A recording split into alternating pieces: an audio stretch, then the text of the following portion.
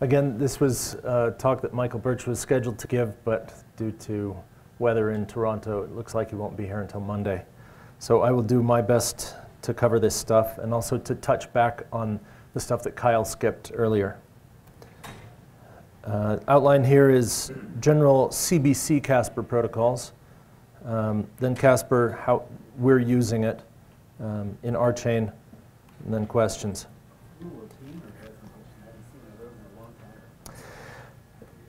So Casper is used both by Vlad Zamfir and by Vitalik Buterin, is that how his name is pronounced? Buterin? Yeah. To describe their proof-of-stake algorithms. Vlad's approach is, Vitalik's approach is to build something that looks pretty good and then bang on it and fix any bugs they find. Vlad's approach has been to start from first principles, thus his terminology of correct by construction. Vlad's, because he's starting from principles rather than a specific protocol, is really a whole family of protocols. You can get consensus on any data structure using one of these things. So what do you need? There's the thing that you're getting consensus on, a value in this set C. There's a way of talking about the values, so a logic, propositions about those values. There are the protocol states and how you move between those states, and you get a category out of that. And a function E for estimate that maps the protocol states to true propositions about the current consensus value in C. So we've got to have at least one thing that we're getting consensus on. At least two. If you only have one, then you've already achieved consensus. The initial protocol, it has to be able to select any element of C. That is, you can't just say, yeah, there's true and false, but we're always going to pick true. The state itself is a bunch of messages that have been received having fewer than some number of faults. And faults are a parameter of this, this protocol. Executions are when you send a message to some other validator or you receive a message from some other validator. Each message has a label that says where it came from, the sender, an estimate, which is what your view of what the state, the thing you're getting consensus on ought to be, and a justification, which is a set of other messages that you have seen that inform your decision about what this estimate should be.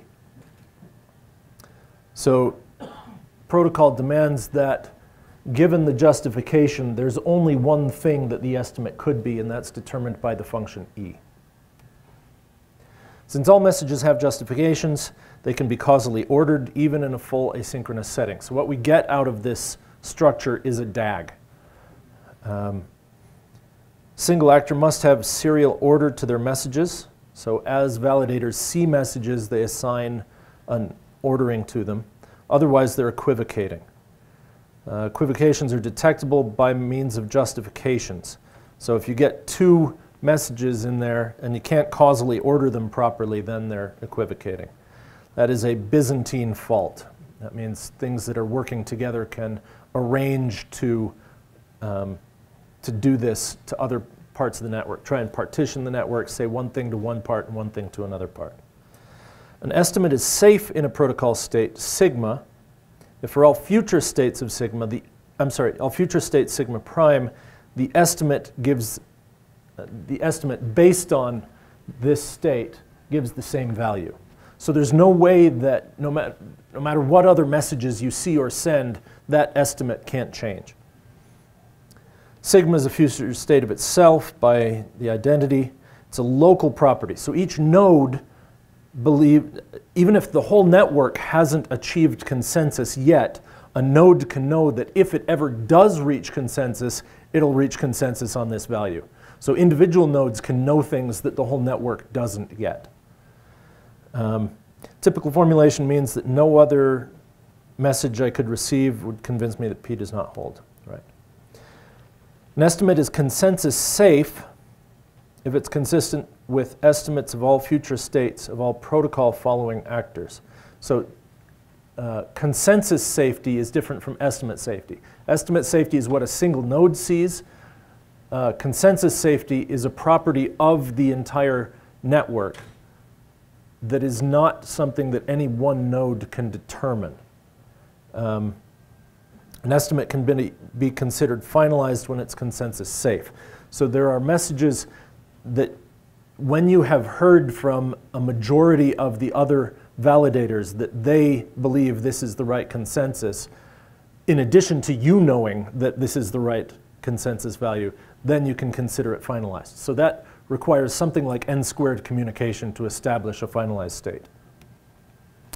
Estimate safety implies consensus safety over all protocol states that share a common future. So individual nodes can individually come to the realization that this is what the network's going to reach consensus on, and eventually, if it ever does reach consensus, it'll be that value. I'm not sure what S is because he didn't introduce it before, so I'll skip this. Well, safety, yes, but what are the two parameters here? I read if sigma 2 is a future of sigma 1, then it's not the case that P is safe in sigma 1 and everything other than P is safe in sigma 2? Yeah. I think this might need to go outside. That would make more sense, that something other than P is not safe, or that P is not safe in sigma 2. Yeah. Right. So if sigma 2 is a future, P has to be safe in both of these. I think that's where the symbols got mixed up. But or maybe P is a proposition about the thing, and then that would make more sense. Safety oracles. These are algorithms that can determine if an estimate is safe. So a node can come to know that the estimate is safe. How does it do that? By using a safety oracle. Now, safety oracles work by creating an adversary. Now, the ideal adversary can send any kind of message anywhere. And so if you're safe against that guy, then you're safe against all lesser powered adversaries. That guy is hard to simulate. So what you do is simulate somebody that's weaker, but then you don't know immediately that the thing is safe. So you may get these safety oracles that say, I don't know if I'm safe yet. If you knew what the ideal adversary could do, then you could determine it. But because you don't know what the ideal adversary is going to do, because he's hard to simulate, you may be in a state where you don't know that it's safe yet, even though it is. But once you know it's safe, it's definitely safe. Click safety oracle is an existence proof. If protocol states were just sets of messages, all states would have a common future. Estimate safety would always imply consensus safety, so either there would be no safe estimates or the protocol would be trivial. This is why important that protocol states cannot accept more than some number of Byzantine faults. Make some states not have common futures. So just like in Bitcoin, if you have more than half the network working on a different thread, I mean, a different fork than the one that everybody else is working on, well, that breaks the system. Similar sorts of things happen here. If you have a whole bunch of validators collaborating together in order to break it, there's a level at which the rest can't defend against that. Partially ordered sequence of changes made to a Rollang term is what we're coming to consensus on. So the state starts in the genesis block as some Rollang term, and then as we get deployments, we need to decide in what order those deployments happen. As we get reductions, we need to decide races, all those sorts of things. These sequence of changes made to the Rollang term. So how do we construct these? It's typical construction sets of messages with fewer than some number of faults. Messages consist of blocks containing a reference to the parent state, to the changes made, the hash of the new state. Protocol executions are, again, sending and receiving blocks. Ghost is a fork choice rule. I think this stands for greedy, heaviest observed subtree. Is that right? I think that's right. Yeah. fork choice rule modified for multiple parents. So in the Bitcoin approach, you'll always have a single parent that you're forking. Whereas in this one, we've got a DAG, and it's sort of broader than a chain. It sort of flows out. I highly recommend going and looking at Michael Birch's article on Medium, where he talks about Casper. There's an animated GIF there of the growth of the DAG. And it ends up being long and sinuous like a chain, but it's a bit wider than a single link at each time. So greedy heaviest observed subtree gives the head of the DAG, directed acyclic graph. Following it back to the genesis block gives the sequence of changes made to the row-length term. So at any point, you can see a trace of the history of the thing. Now, there may be lots of candidate terms at the end of this DAG, and each one will show different traces, but they'll achieve consensus on some, it'll look rather like the Nile, right? You'll have a thin thing running up to the delta, and then it spreads out from there. And so the part below, or sorry, above the delta, on higher ground, is the part where they've achieved consensus and finalization. At the delta, it's the spread out of possible futures. Ghost uses weights for each of the different actors in the protocol called validators. Weights come from the information contained in the row-length term via the blessed proof-of-stake contract. So Michael Birch's proposal here, this is something we need to continue discussing, but his proposal is that the weights are somehow derived from the hashes of the row-length term. Weights change over time through bonding and unbonding. When determining the score of a block, the weights in the parent block are used. So there are two stages to the ghost algorithm. First is, yeah. Were weights ever bets? They used to be. Weights used to be bets, yes. Also, there's no mention of the tie-breaking property, which is essential here. Yeah, tie-breaking is also, I don't know all of the details of this yet. I just skimmed through it to make sure that I could guess, but yeah, tie-breaking needs to show up sometime. So there's scoring and traversal. During scoring, latest block from each validator, where latest is defined by the justifications. It's the stuff at the end of the graph where new things can be attached on. Propagates its creator's weight back through the DAG along parent-child links. If a block is passed over multiple times, the weights are summed. As an additional step in scoring, a validator's weight is added to a block which includes that validator's latest block as a step parent. During traversal, we start at genesis and move forward through the DAG to the child of the current block which has the highest score. Now, there's a lot of words in the part that, that Kyle skipped, which I'll get to at the end of this presentation. There's pictures, so we'll go over those. So there is where you can find the details on the Atlassian wiki. Things we don't have worked out yet. How many races should be allowed to be decided in a single block? So say a contract gets a message, and then there is a single message to be sent and 5 different receivers that could get it. And then within that one there are 5 more, and within that one there are 5 more.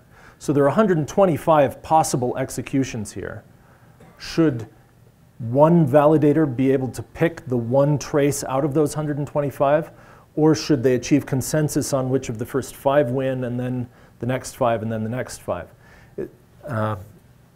The argument for the single validator is, well, all you need to do is achieve consensus. You're not trying to make it fair that certain validators get their turn making the decision. So if one of them picks it and everybody agrees to it, fine. The other argument is we want this to be resilient against collusion, against somebody coming in with a whole bunch of money or weight and just trampling over everybody else, because then there's no real consensus. So this is the basic question here. Apart from that, basically everything involves slashing. Security of the system comes from slashing. It's entirely due to what you can detect somebody else's behavior as being. Therefore, You can't slash them on computing speed unless they're not fast enough to keep up. You can't slash them on network speed unless they're not fast enough to keep up. You can't slash them on any of their resources unless they're not living up to the service level agreement of that region. Goal is to have a system in which is incentive compatible, meaning that the rational decision is to follow the protocol. And slashing is basically the only tool we have in shaping the incentives. The primary attack vector seems to be censorship. If you claim to have seen a message before it was sent, there's cryptographic evidence. But you can say, I never saw that message arrive. It must have been something on your part of the network that sent it to me because I didn't ever get it. You pretend not to have received something until you see some other message and then say, oh, well, he was going to win. I can draw that out here on the board. So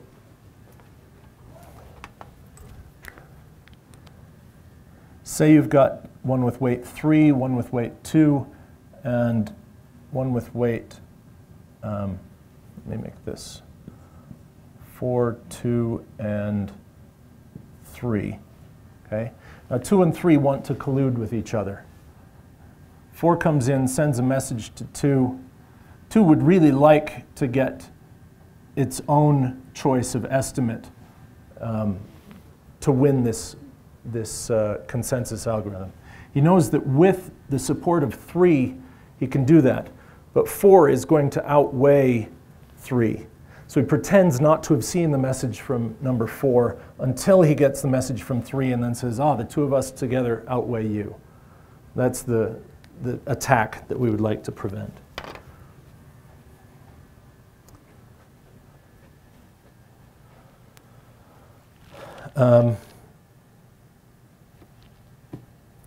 How do we prevent that sort of thing from happening? And then there are a few other questions there. So that's the end of this portion of his talk. Are there any questions about what we've covered on these slides? Not yet. Okay, great. So let's switch over to the other one. I have a question. Nash. Yeah. How does 2 know what 3 is going to do? It doesn't necessarily, but it wants to hear from 3 so that it can say, we're colluding, we want to get this decision made. So if there's a window where it says, you have to respond within 10 seconds of receiving this thing, then it can wait 9 seconds to receive the thing from 3, and if not, then it'll respond and say, okay, 4, you win. Kyle? I don't know that that's even bad if there's a window and you hold on to things just to see which way you'd want it to go. I don't know that that's even necessarily bad.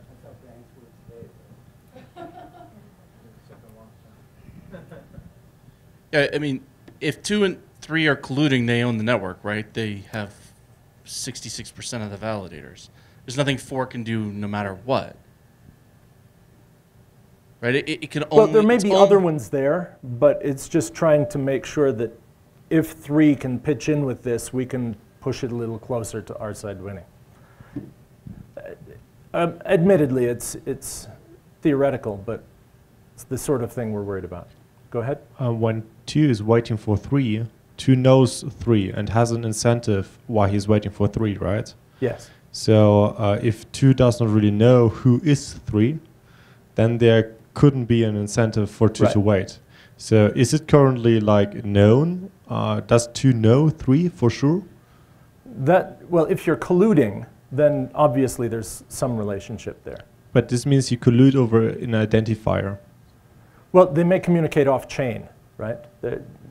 They may say, whenever this sort of message comes in from 4, be sure and wait so that when I see the trigger, I can get my response in there first.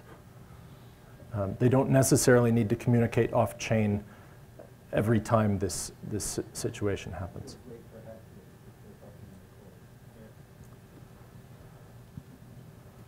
Okay, let's see. View, present, full screen.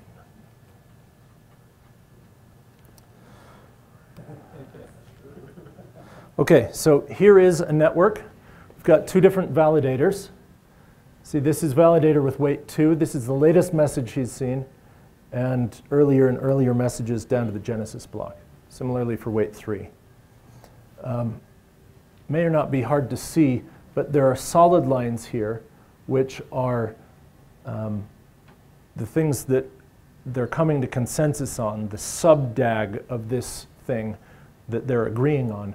These dashed lines are the ones that are used in the justifications. So both the solid lines and the dashed lines show up in the justifications, but only the solid lines show up in the DAG that they're achieving consensus on. Here, validator with weight 2 assigns 2 to its latest message. Weight 3 assigns 3 to its latest message. The remaining steps propagate along the dark lines. So because 2 has a dark line to this one, it gets 2. Because it has a dark line to this one, it gets 2. Because it has a dark line to that one, it gets 2. And this one gets 2. At the same time, this one has 3, so you add the 2 and the 3 and you get the 5 that's shown here. Get 5 here. This one is a dashed line, so it doesn't propagate, right? So this one has 0, which gets added into the 5 as 0, and so on. The fork choice rule. Starting here, 5 is bigger than 0, so we're going this way. And similarly, all the way up. 5 is bigger than 0, 3 is bigger than 2. Finalizing the blocks. Okay, so now we're reaching a point where we want to know what has this system come to consensus on. Here's a candidate. You know, it's the first one after the Genesis block. It's along the ghost determined DAG. You reach there, you get the next candidate. I'm not sure what he meant to do on this slide that determined how to get there. But this clique oracle is what he mentioned earlier. This is showing how you can achieve an estimate safety. An estimate safety judgment of a particular candidate. So there we've got the candidate at the bottom. Then we look for places where the estimates agree. So number 2 has number 1 in its justification. Therefore, 2 agrees that 1 is part of the DAG. Here, this number 2 also has that number 1 as part of its justification. And number 3 here has that number 2 as part of its justification. So this subgraph all agrees that number 1 is part of the DAG. So you can see that, let's see, validator with weight 2 will never eventually see the validator with weight 3 disagreeing with this, because this is the latest block, and it agrees that this was in it. Similarly, validator 3 will never see weight 2 disagree from it, because its latest block also agrees that that's in it. So the maximum clique is 100% of the total weight, and number 1 is finalized. And then you can go on to the next candidate.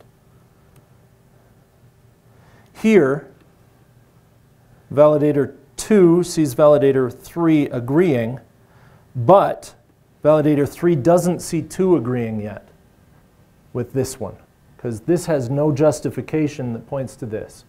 This one is justified by that, and that 3 hasn't seen that 2 has accepted those messages yet, because there's no block here that includes those in its justification. So it can't consider 2 finalized. Here is how to do ghost traversal with multiple parents. I'm not exactly sure what that one's talking about, so I'll skip it. So we can think of the R-chain state as a large Rolang term. We're breaking it up among namespaces, but other than that, it's one large Rolang term. Outside users interact with this by parring in valid Rolang code. So you go to namespace, you get the term, you say par, and then something else, and then it reduces. Special contracts exist at Genesis to support important functionality, the Rev contract, proof of stake stuff, and the registry. Blocks contain references to parents. The parents can't conflict with each other, the hash of the current state, all that stuff that was shown in Kyle's presentation, the block diagram. And the consensus protocol follows the CBC-Casper framework. Are there any questions about how that DAG grew? About Ghost or? I just wanted to provide a little bit of provenance so that people might know where's the idea of justifications come from. They actually go all the way to the Highland Ong game theory. So if you look at the way they're tracking effectively what is single-threadedness, and that's the notion of equivocation here, is single-threadedness, is through this notion of justifications. To the best of my knowledge, Special K was the first system to use that as a security property. If you go back and look at our 2009 commits, our messaging system uses justification. So when Vlad and I were talking about this, he immediately saw that he could use this to go after a specification of equivocation. So this goes all the way back to that branch of game theory. Just wanted to pass that along in case anyone's interested in sort of how these ideas arose. Great. Any other questions? In that case, I'm going to try and look up Birch's article.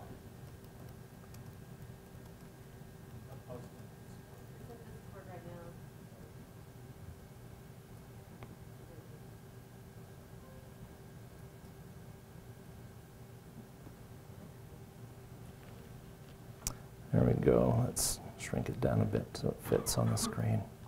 Doesn't it look like protein folders? So down here is Genesis block. We'll wait till it starts over. Oh, I'm sorry. I think it's over here was where it started. The links in red are the subdag that it's getting agreement on. The black links are other ones. Yeah, so it starts out with a big sort of messy blob there, and two different forks. This one eventually won out, and so we've got these other forks coming in and growing, but this sinuous red DAG is effectively the blockchain in this view of the world. I just think it's a lot of fun to watch. No doubt. Yeah, over here.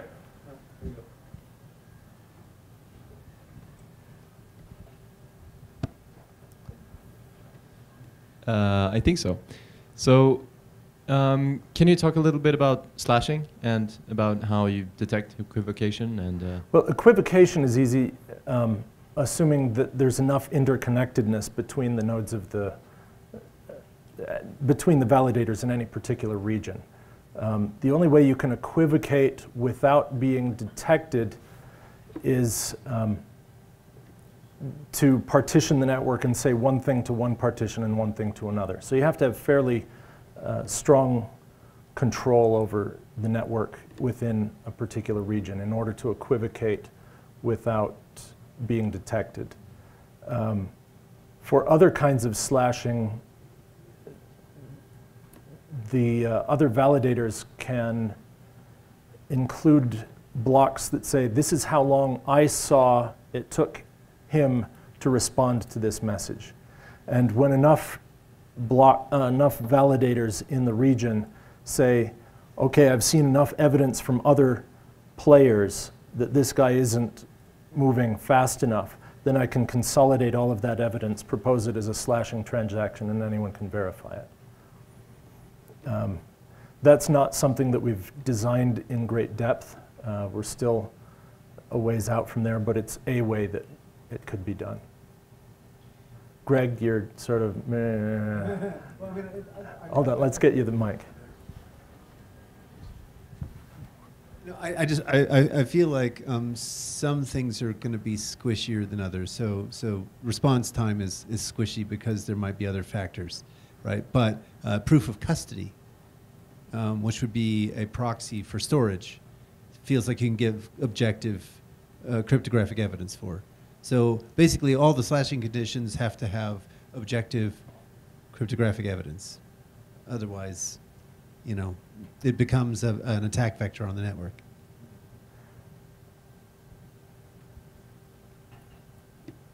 Yeah, for response time,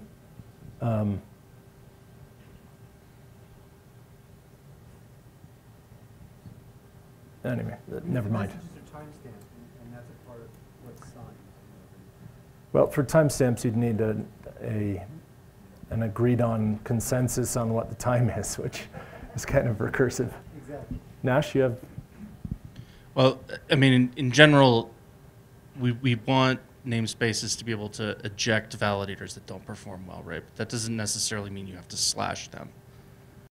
So let's there has to be something about payout in general, right? Because it's not just about unbonding. You could imagine that if the protocol paid out transaction fees immediately, then what the validator does is just wait until they've collected up enough transaction fees that it's a certain percentage over their stake, and then they're free to lie, they're free to walk, they're free to, you know, just go quiescent, whatever, right? And so there has to be something in terms of the payout that is delayed, or do you see what I'm saying? Certainly we had intended to delay the unbonding payback for a significant amount of time, maybe a year, right? That it's Unbonding makes sense, right? But it doesn't make sense unless there's also a corresponding thing on transaction fees. Well, you could just make it so that you don't get any of it until you unbond and you walk away. You have to cash in all your chips. Yeah, so I think it does increase the security to like withhold payment of fees, but kind of only if you assume that the participation won't change, that the amount of bonding won't change. But if, say, there are people who have to make regular payments to keep their infrastructure running, and then they need to finance their expenses, that might actually reduce participation, and that in turn reduces security. So while, you know, the equilibrium is more robust if you withhold payments, it may be that it creates a barrier to entry and therefore reduces participation. And so it's a trade-off, and it's not super clear that it's going to be worth it. yeah. So one of these squishy things where we have to build the network and try it out to see what happens. Great. Any other questions? I mean, can there be some short-term and some long-term? Can the compensation be some portion is paid immediately and some is long-term? And it's a matter of playing with the percentage, how much you hold back for the long-term. I mean, it's similar to executive compensation, right? So you drive similar behaviors in the thing.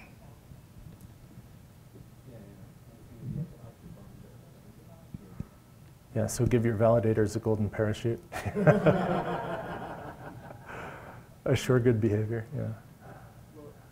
I mean, if the withdrawal period is on the order of 1 month instead of a year, and you can do a partial withdrawal, then you might be able to solve this problem, where your stake increases as you do stuff, and then you're free to reduce your stake and leave part of it, and then in a month you'll get what you reduced. Yeah, there are all kinds of policies that we can choose for this.